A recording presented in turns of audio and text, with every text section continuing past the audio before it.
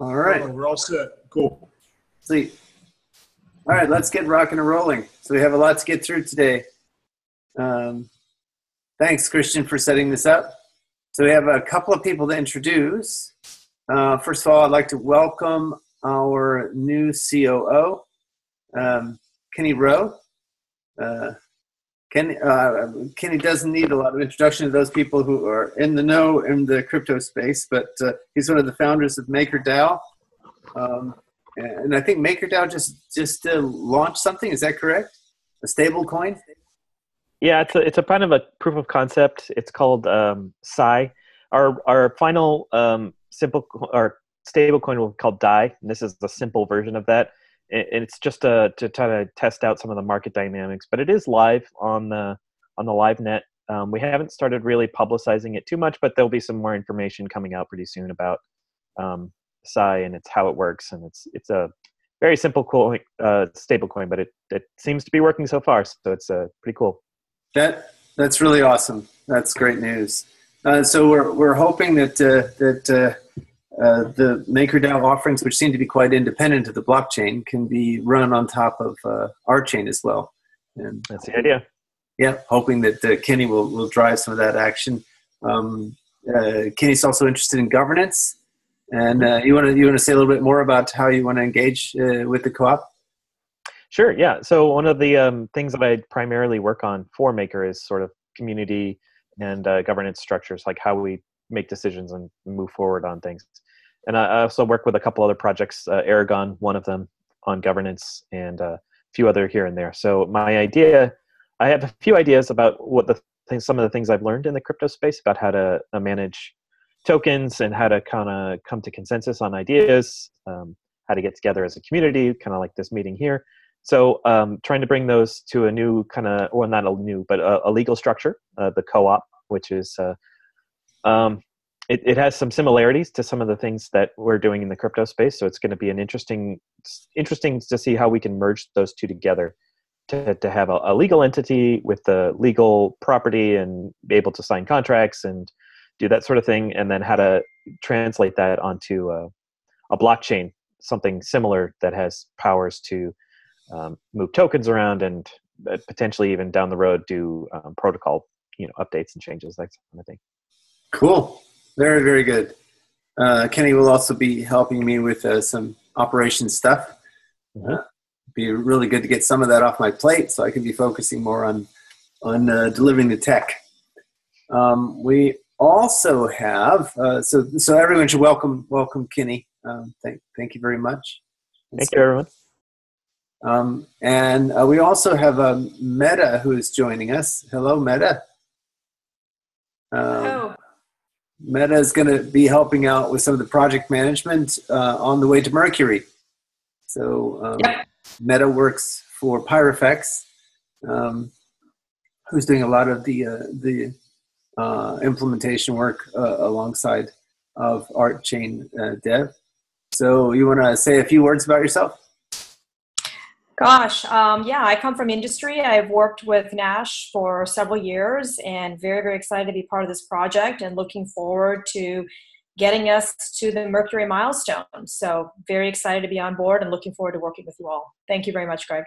Sweet, thank you. Thanks. It's good to have some management on. We also have Bronco, who is going to be at the end of the hour giving us a little demo of update on where we are with the membership sign-up pages and the private sale pages, so people can see that. The membership sign-up pages will not be open for public use for a little bit longer. We're kind of rolling this out in stages, but you can get a sense of how that's coming along a little bit later in the hour. So let's move along. Let's see. Ed, do you want to give any updates? Yeah, not a whole lot of detail. Spent some time on vacation last week. Been focused on the token sale prep, which will go on, give some more status as we go on. Had some interesting calls around and emails around music business requirements. So that was great, and more follow-up on that, and have been working in the areas of wallets and identity. So that's a quick update what I'm up to. Cool. That's great. Yeah. We've been talking with Peter Harris of Resonate, and Lewis Marks of Rope-a-Dope, to begin what we consider to be a very exciting process of gathering requirements for some decentralized music offerings that will sit on top of Rchain co-op, or the Rchain platform. So it's really interesting to see the debate shaping up. And one of the things that's come out of it is whether or not the platform is sort of organized or focused around, the music sharing application platform that sits above Rchain, whether or not it's organized around artifacts like, albums or singles or streaming, that kind of thing, or whether or not it's organized around the performance event. And those other things drive people to the events. I've been hearing from music industry leaders for several years that the money is actually in performance, and the other things are kind of almost like loss leaders to get people to the performance. Yeah. So it's a very interesting requirements discussion to see how that shapes out.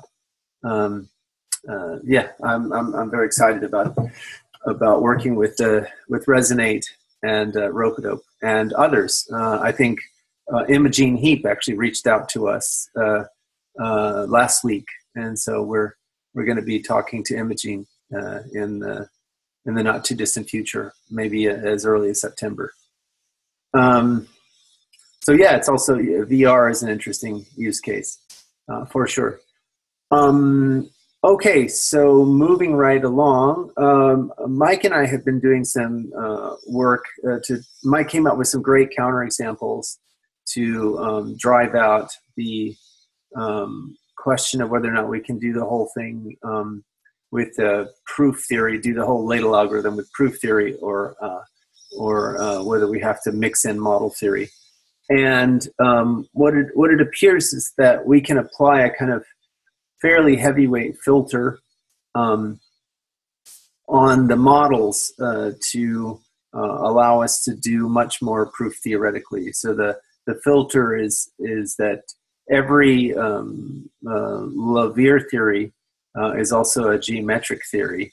And so if we restrict our models to being geometric theories, then we can have the calculations be predominantly proof theoretic, which is an important thing because it can be a lot faster to do it that way. Mike, did you want to add anything on that discussion? Yeah, so the notion of Levere theory is pretty weak. There's a slightly weaker notion of theory called a prop. It has to do with symmetric monoidal categories. And so if you want to talk about a very weak, simple structure like a monoid, that has, we usually think of it as a set with an associative multiplication table and an identity element. So that's a very simple structure to define. And so you don't need many requirements of the theory, of the language in which you write theories in order to express it. So because of the weakness of the language, it is a very general thing, has lots and lots of different kinds of models. So in addition to, string concatenation, which is the canonical model in set, we also have that monads are models of the theory of monoids, and associative algebras are models of the theory of monoids. So they apply in lots of different contexts. One of the downsides is that if you express this, our term calculus and our theory using a weak language, like a Levere theory, then there are things that we expect to hold when we're thinking about sets that don't hold in these more general ones. And that was the trouble, was that we were trying to come up with a distributive law that would always hold. And we found that it didn't hold in the most general case. But by adding extra stuff to the language in which we express our theory, by adding the ability to talk about infinitary joins, by adding function types and various other things, we restrict the number of models, but we are able to have much more powerful models. And so that's what it turns out is happening here. If we promote a Levere theory to a geometric theory, then the distributive law doesn't hold as generally, but it does hold in the cases we care about. And so then we can do the proof theoretic stuff in just those cases. So while Mike was talking, I just drew a little picture to help people understand. I'll do a quick screen share. So essentially what Ladle says is that a type is the formation of a program over a notion of collection. So you describe, you could think of this as kind of lifting the notion of program point-wise through a notion of collection. But essentially your type description is kind of an abstract way of describing collections where you know something about the terms that are inside the collection. And the name distributive law comes from thinking of the collection as adding together a bunch of terms. And the terms we kind of think of as multiplying in a very generic sense. So here we have a product of sums on the left, and then a sum of products on the right. And that's where the name distributive law comes from. Right, exactly. So you're turning every program over collection to collections over programs. So let me get the plurality right so it's consistent. Wouldn't you need reversibility to do that? No, you do not. It depends upon your collection. So if your collection has a notion of negation, then almost then having a notion of reversibility is consistent with your negation.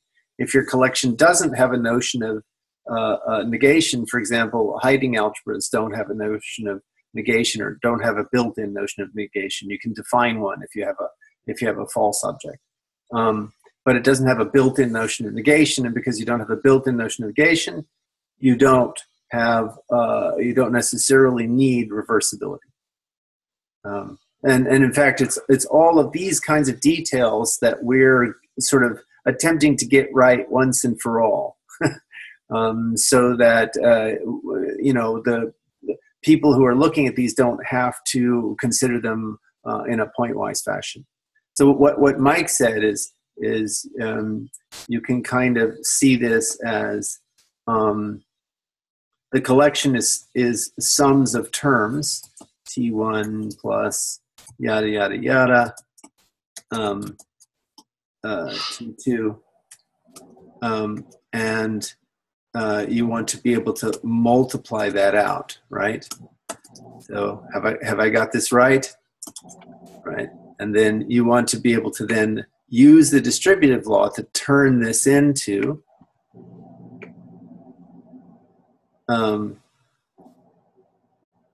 there we go, into what you would expect it to do, right? Which is like that. So that's what that's a sloganized form of what the distributive law does. And so the input to Ladle is how you make programs, how you make collections, and the distributive law itself. And what we were talking about in terms of Levier theories versus geometric theories is the language in which you can describe collections. So if you make the language in which you describe collections be Levier theories, then it's a little bit too weak to do all the kinds of things we want to do with our algorithm. If you make the language richer, say geometric theories, then it allows us to do most of the things we want to do with the algorithm at the proof theoretic level, and that's advantageous from the point of view of speed of calculation. And then the final point to make is that we are considering models like quantum models, and so when we go to geometric theories, that eliminates the quantum models. So in future work, we'll have to look at relaxation of the geometric theories in order to capture what we consider to be decent quantum models. And that's captured to some extent in our notion of collection. The reason that we needed geometric models was because we were using hiding algebras as our notion of collection, which has a concept called top, which is the union of all terms. And so to be able to express the idea of taking an infinitary union, we needed the geometric theories. But if we aren't using hiding algebras for our collection, if we have some other notion, then we don't need to promote it to geometric theory in order to find a distributive law. Yes, exactly.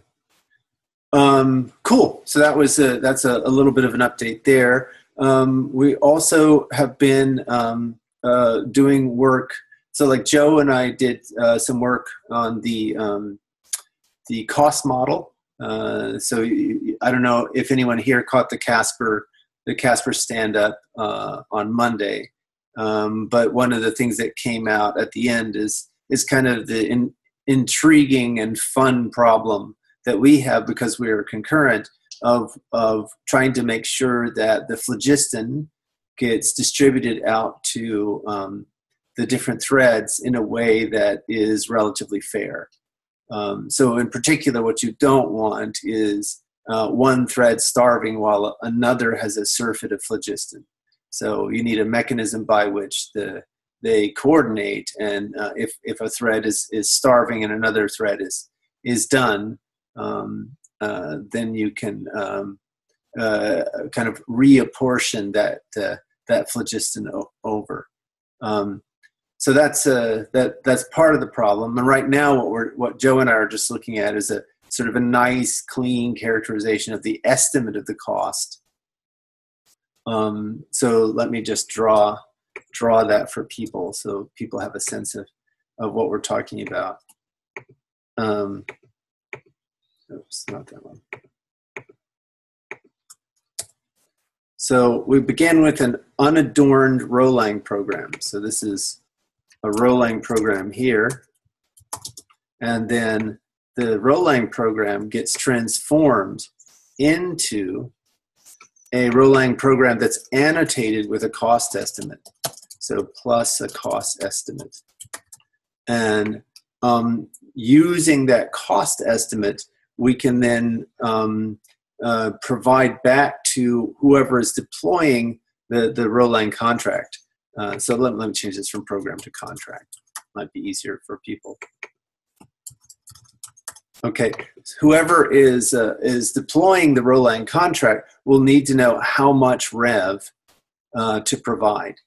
So the cost estimate that we provide is an estimate in terms of phlogiston, and then there's a backward calculation from phlogiston to rev, and that rev number can then be provided back to whoever is deploying this contract, and that of course will be based on market rates.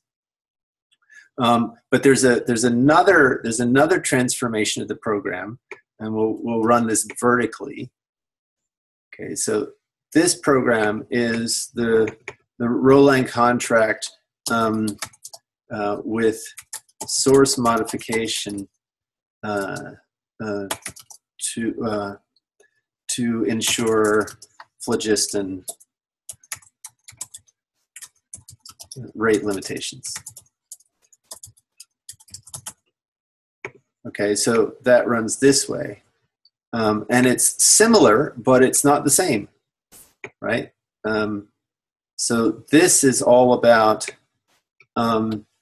providing a version of the contract that won't take a step if it doesn't have the phlogiston. And likewise, if it does take a step, it decrements the phlogiston that's available to it, right?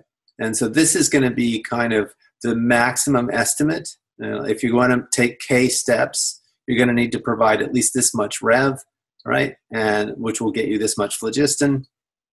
And then here we have the variant of the program that's rate limited and resource constrained based upon the phlogiston that's available. So these are two different calculations, and they're interrelated in a particular way.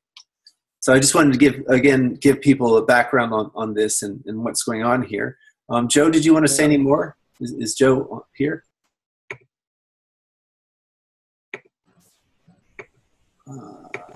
I don't see him.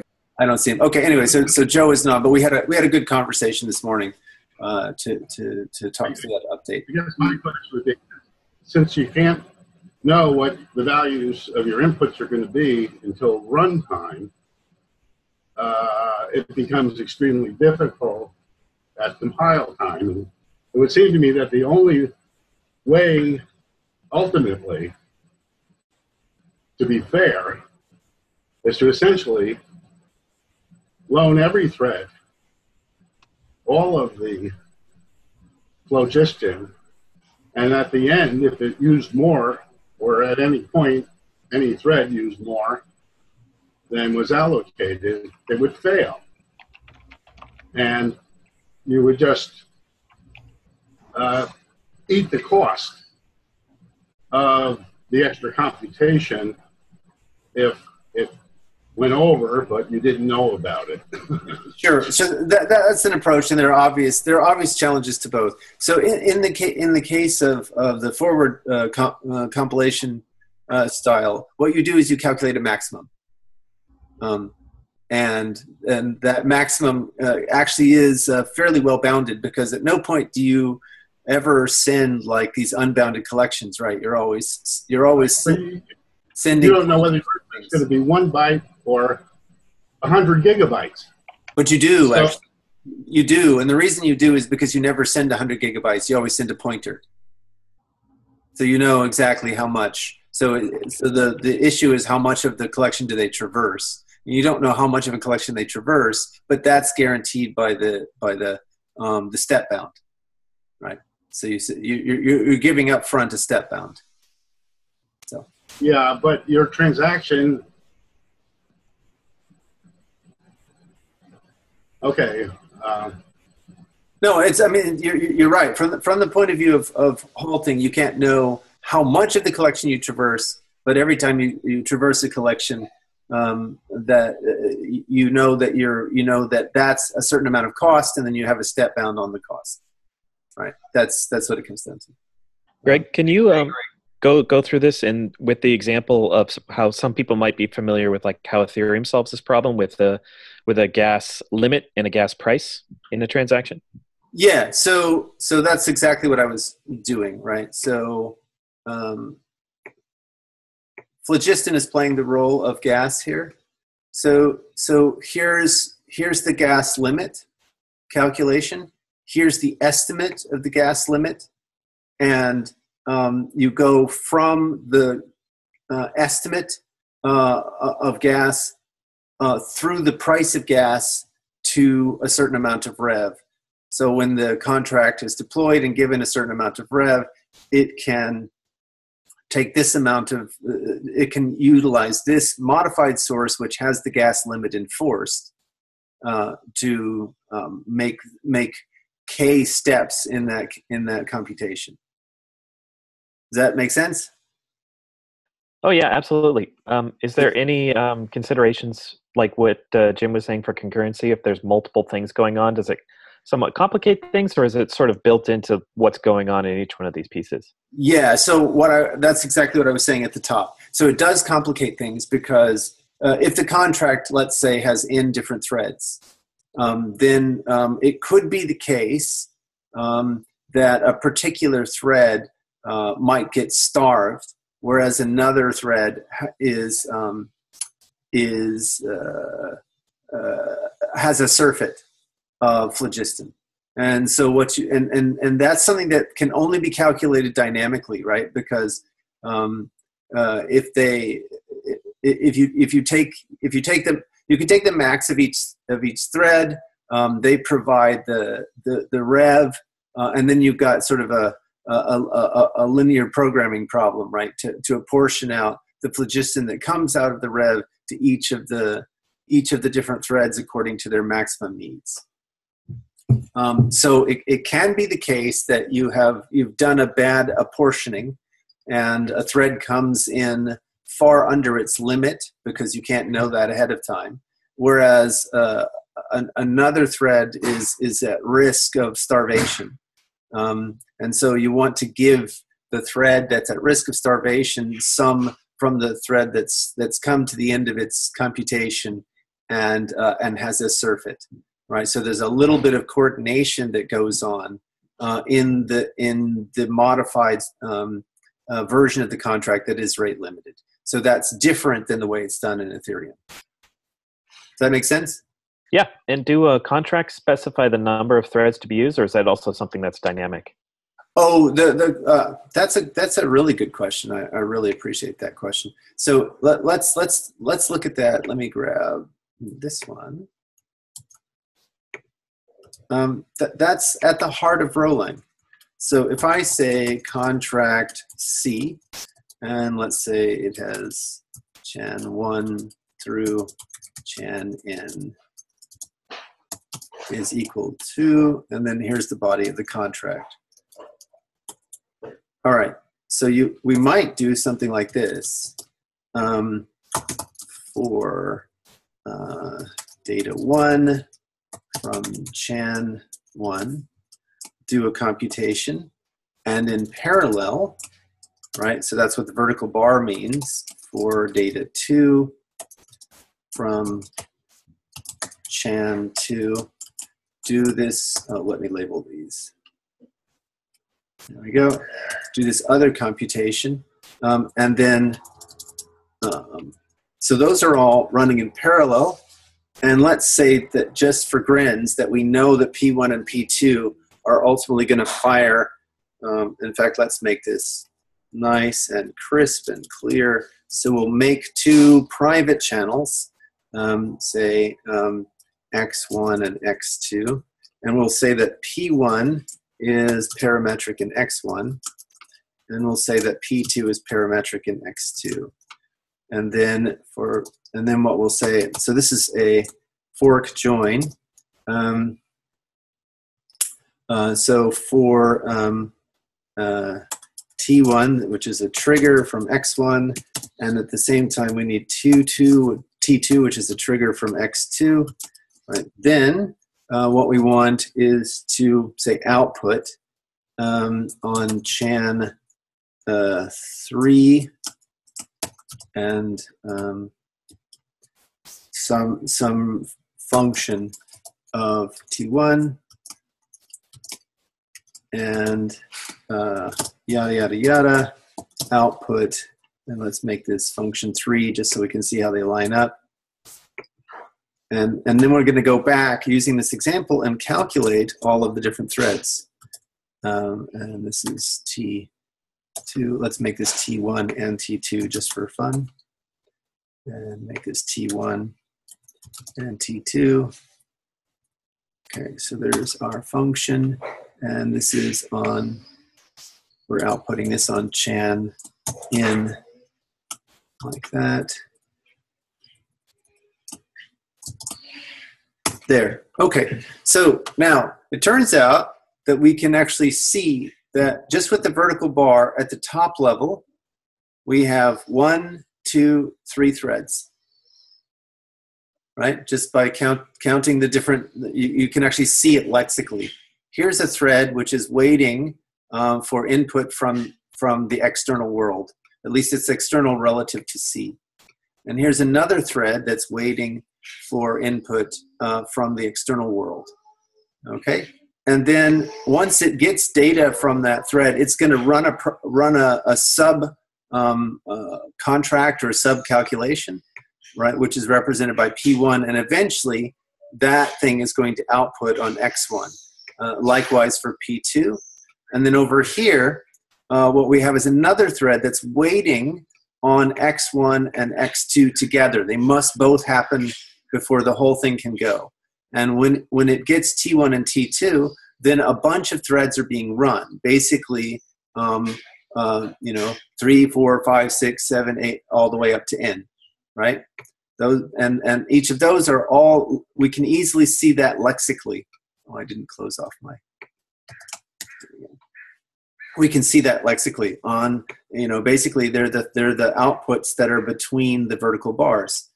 So the programmer is specifying the threads, but they're specifying logical threads. They're not specifying how those logical threads are related to hardware threads. They're not even. What about replication? Replication is another example. So replication would potentially spin off an unbounded number of threads, where this could be a server, for example.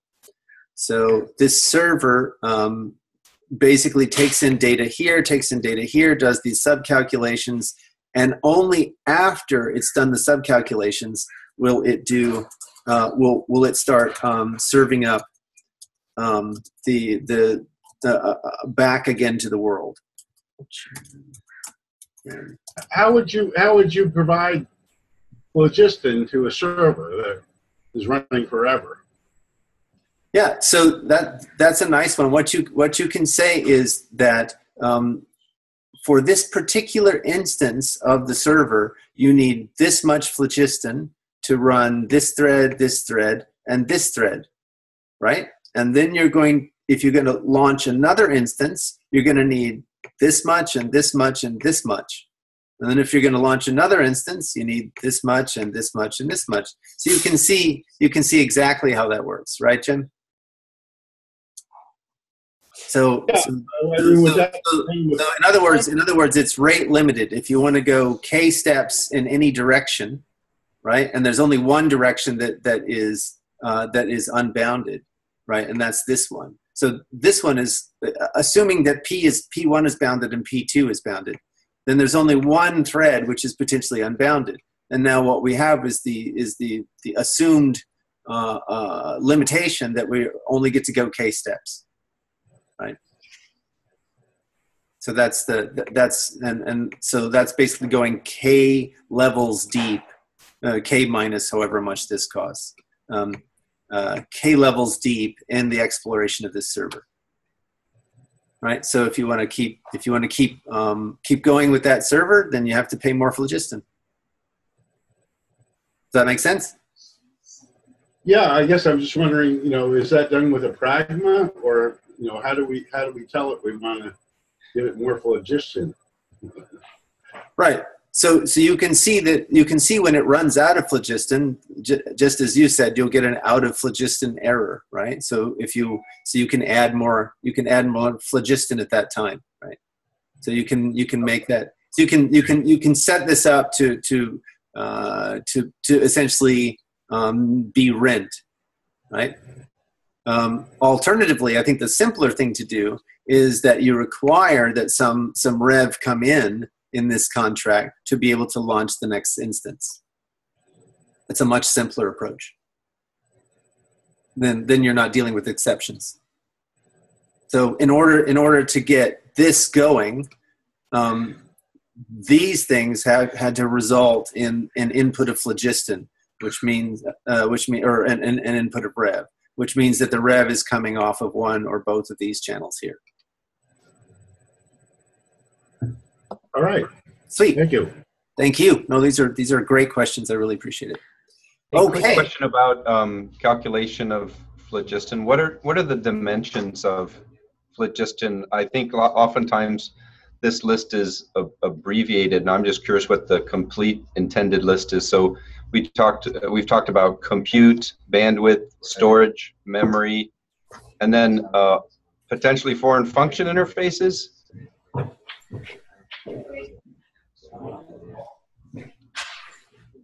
Greg, are you there? Sorry, we cue the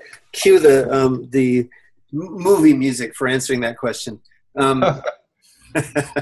you hear the question? So no, I had someone come downstairs listening to something. I gave them some headphones so that they could listen privately while we had the call.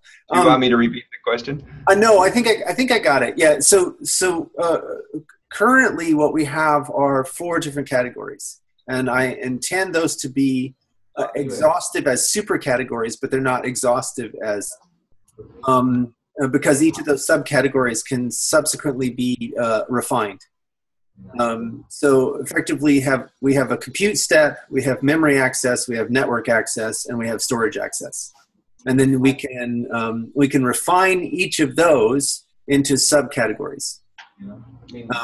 But like in the case of foreign functions, that will then map onto compute access, memory access, network access, and storage access. Okay, and then a related, that's helpful.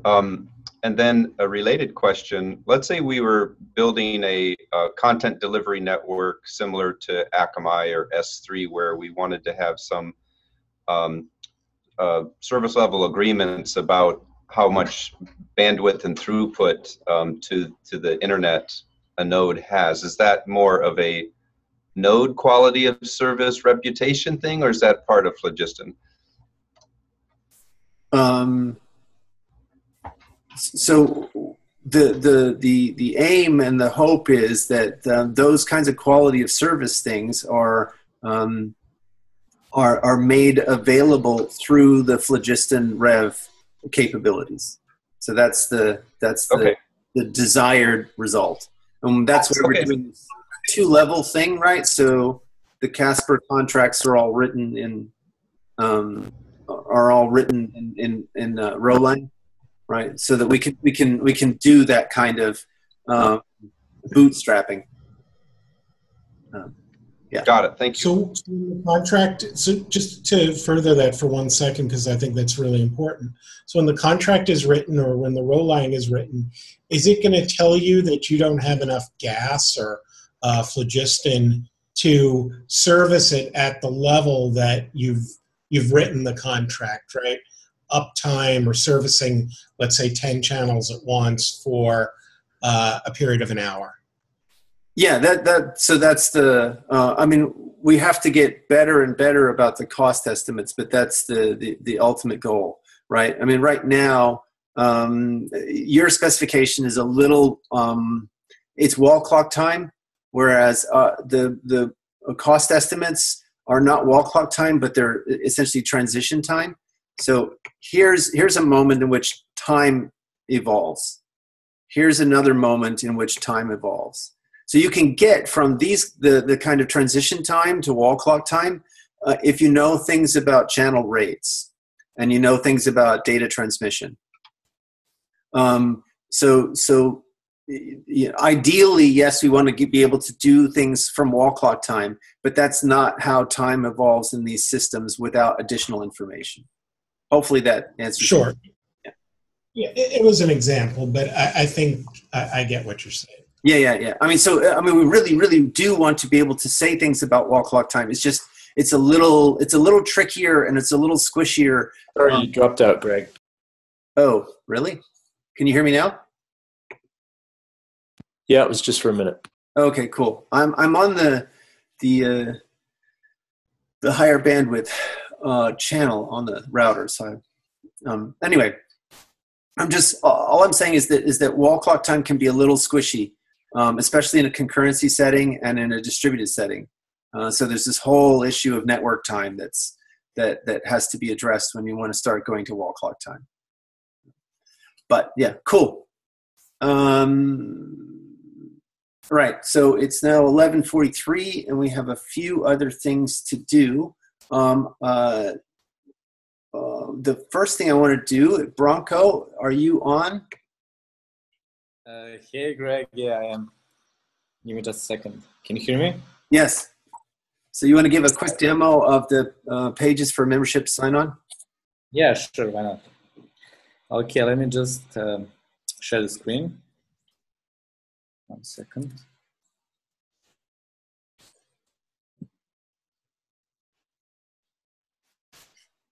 Can you guys see the screen?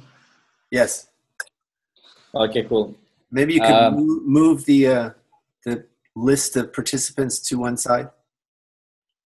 Right in the middle of the screen is, yeah.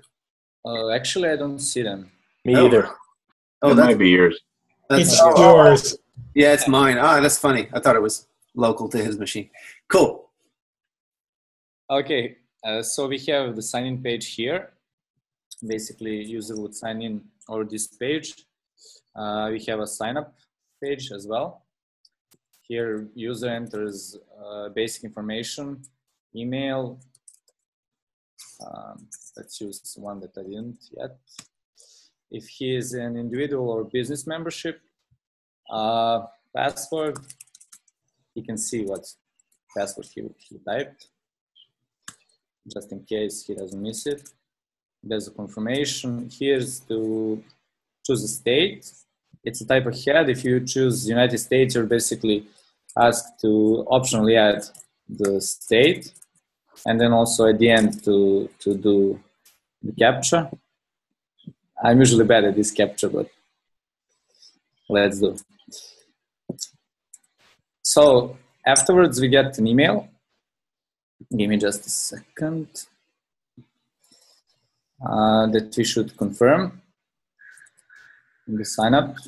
I'll just copy the link since we didn't implement how the email looks. Afterwards, user can, so if the user forgot the password, we have forgot password as well functionality here. Afterwards, when you log in, I guess this is the password. Okay, I know for this one.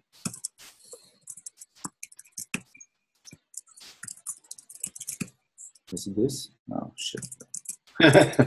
No worries. Okay.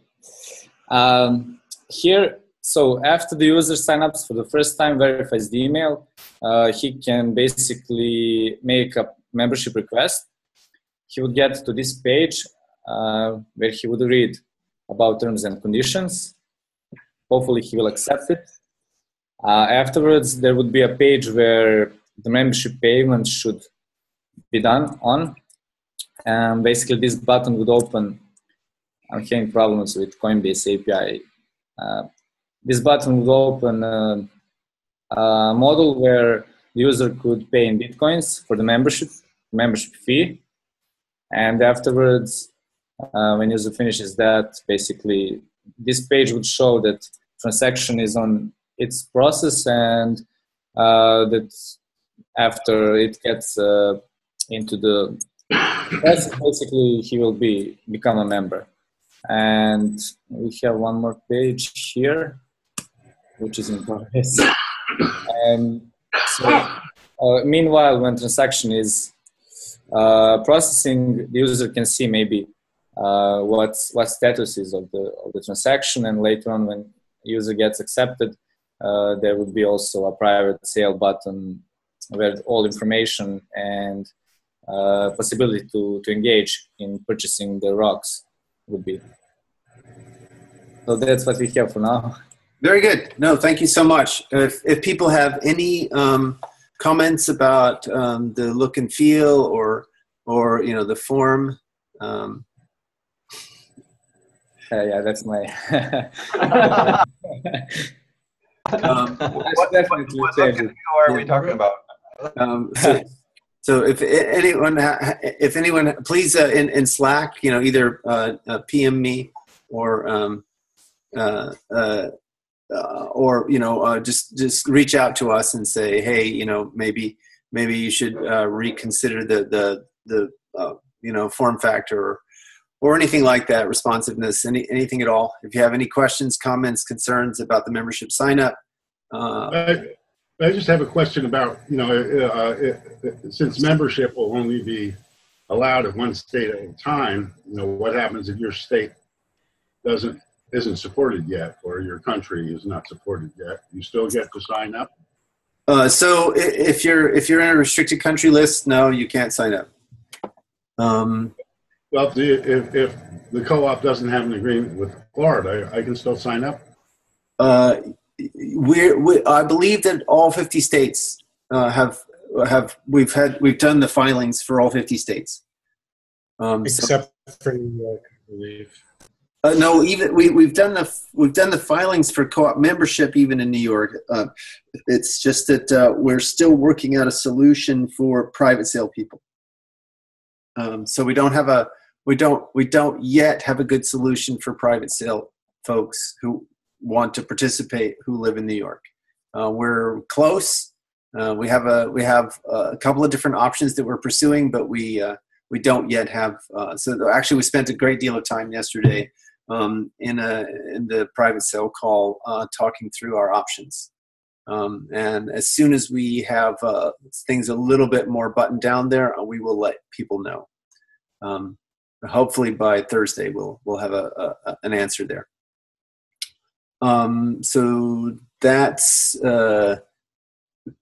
covers the major issues with respect to the private sale. One thing people should be aware of: once they are a member, they will automatically be registered via their membership ID in Discord. So here's the Rchain Discord channel, and people will be invited to that by their using their membership ID. So that will be the way we can provide a basic mechanism which allows members to engage with each other. And that's where I'm going to be spending most of my time. Once people are once we have a good membership, then most of my time will be engaged with the membership, and I'll be withdrawing more and more from Slack. So this is just a part of a motivation to become a member.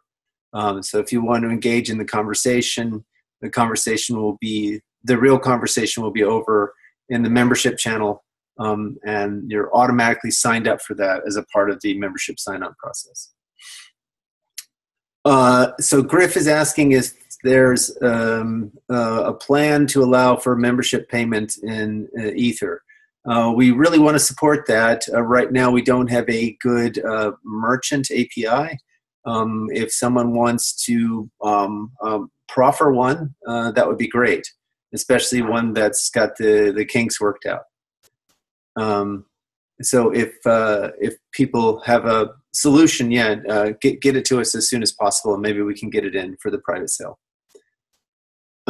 Yeah, exactly. Finally, Discord. That's right. Okay. So that covers just about that. Is there any other comments, questions, or anything about the private sale? White paper. Yes, the white paper, I'm feverishly working to get that out. It should be available when we go live with the private sale.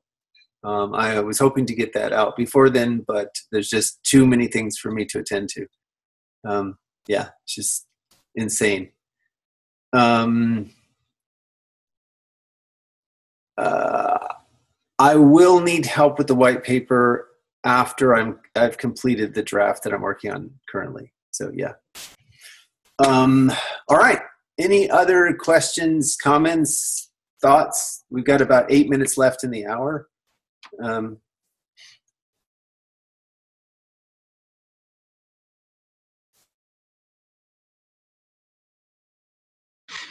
So I had a question in the chat about folks who became members a while ago through, I think there were several different processes.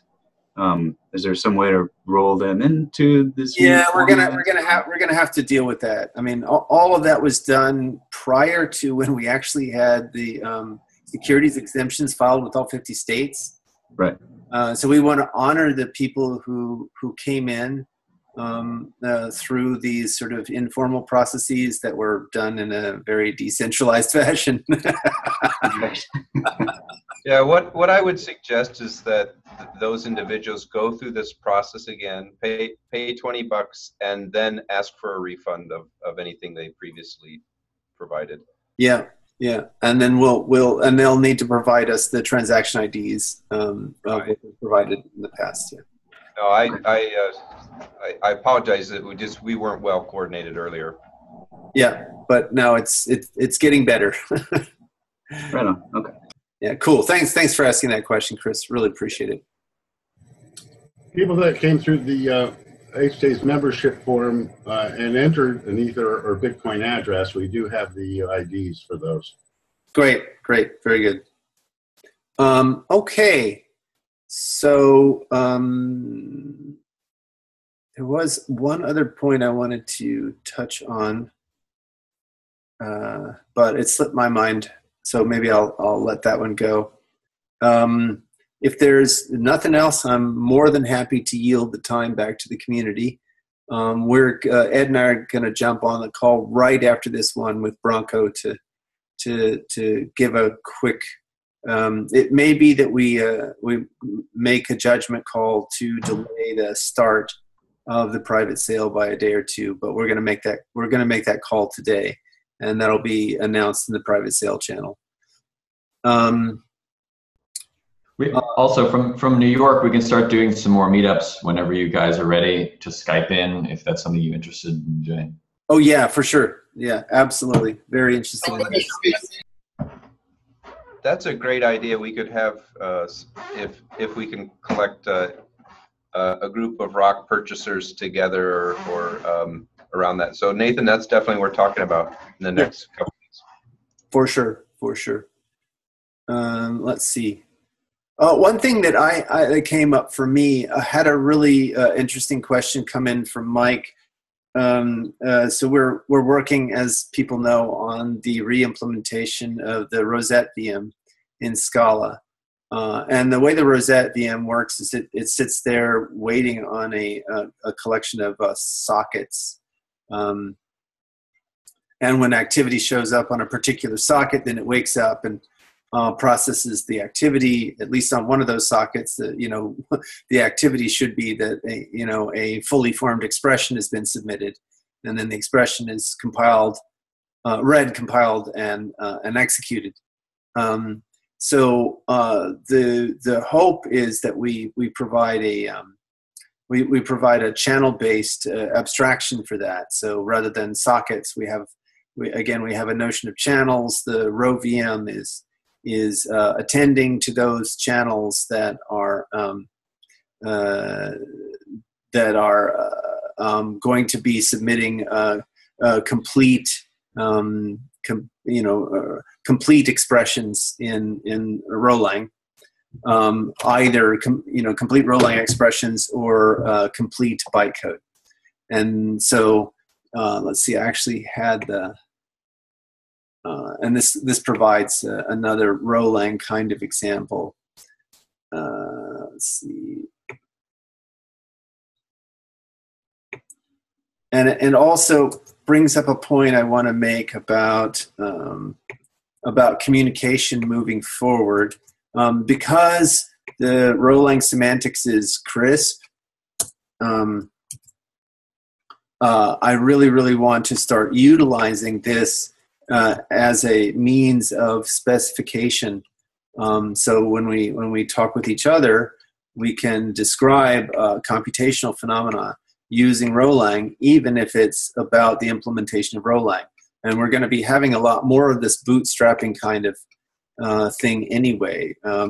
After Mercury, one of the most important things that we'll do is re-implement all of Rchain in Rholang. We won't be able to get all of it by Mercury, but after Mercury, we want to be able to do that. So let me let me give you the example that I was sharing with Mike. So can people see this? Is this large enough for folks? If not, I can. Yeah. Yeah, I can refactor. Okay.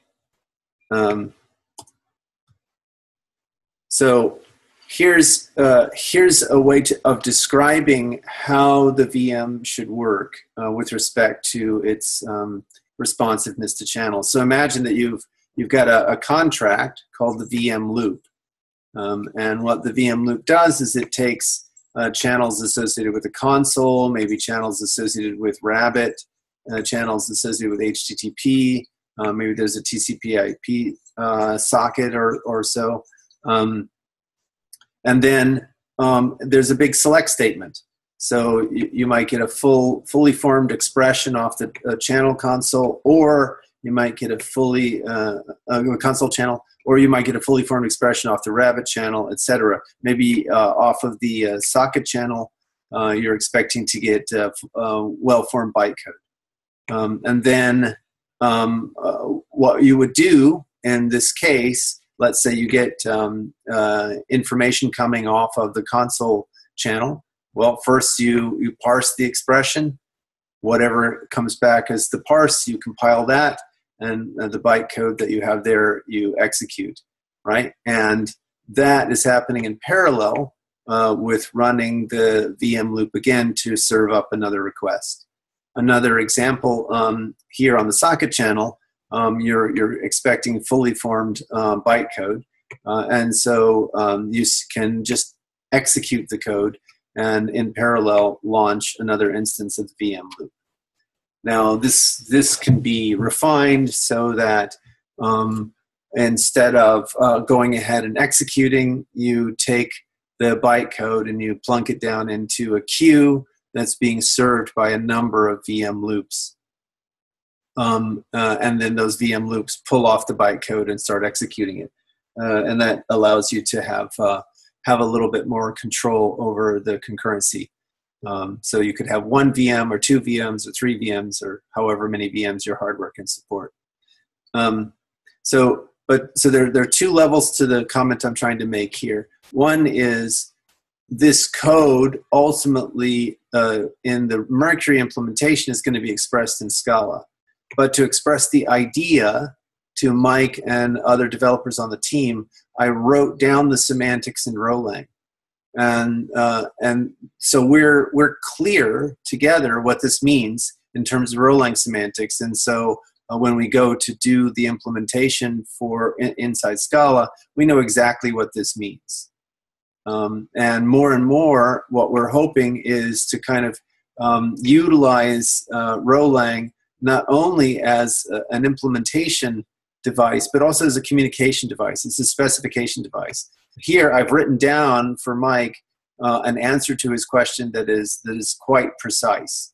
Right? There's not a lot of wiggle room in terms of how we interpret this, and I'm hoping that more and more within the Rchain community we can begin to utilize this kind of communication device to express these different notions, just like I did here, right? So we talked about in fairly clear terms where the concurrency was, how that concurrency was related to phlogiston, that Rev could come in on particular channels, and so on and so forth. So the point is that we can now that we've got Rchain, we should start using it to communicate with each other. And so when someone put in that comment about Rchain tutorial, I think that was Gary. When someone put in the comment about a Rchain tutorial, I think that's a very apropos comment, because more and more I'm hoping that we use it as a kind of communication device and not just to implement contracts, and that will help with the promotion of the language and the formation of the community. All right. Okay. It's 12:02. Anything else? Oh, silence is golden. All right, Bronco. I just wanted to mention that bounties are available for facilitation and evaluation. The digital live trial, social ledger. I put a link in the chat and in the community channel. Sweet. All right, I'm going to stop recording. You guys